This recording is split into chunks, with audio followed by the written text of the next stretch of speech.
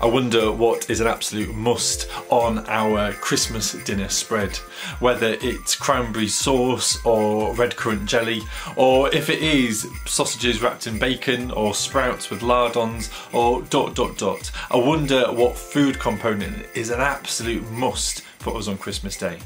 Today I simply want to challenge us that for us thinking about absolute Christmas musts, the top of our list, I invite us to buy double, to put it into a charity box, to the food bank, and you know what, just try and treat and bless somebody else who might not be able to afford the absolute must this Christmas. I hope your spread is a good one, and I hope you can bless others too.